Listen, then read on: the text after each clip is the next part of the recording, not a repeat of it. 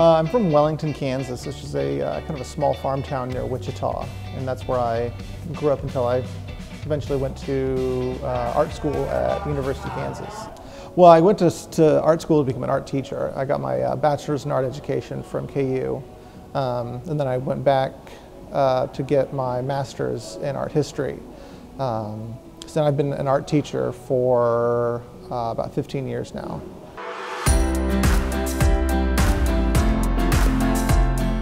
I primarily work in watercolor. I prefer to work in watercolor just because the ease of it, I'm most familiar with it, and I think I can get just the broadest range of color. Independence is great for my artwork because a lot of my work tells a story, and I think a lot of people relate to that idea of looking at it and relating to work and either finding the story in it that's being told or finding their own story that's in there. Because I used other mediums. I used acrylic, I used oil, I used all the other manner of media, but I always kept coming back to it because it was what I was familiar with.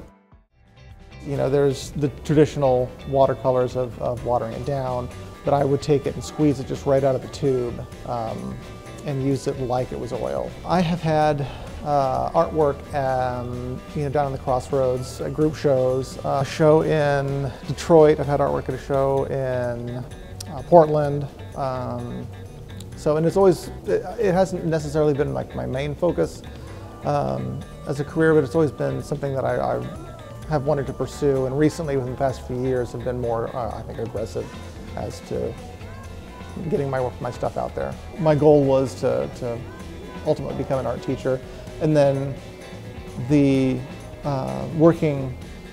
creating artwork has sort of been along the side the whole time, and just recently it's been something that's taken off a little bit more.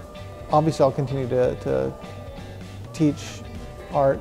That's what I love doing is teaching kids, so that's where I see myself. My hope is that a lot more kids would pursue art after they graduate or after they leave my classroom. But I know that's not always going to be the case. But it's great and always nice to see that I have a few students who pursue a career in arts.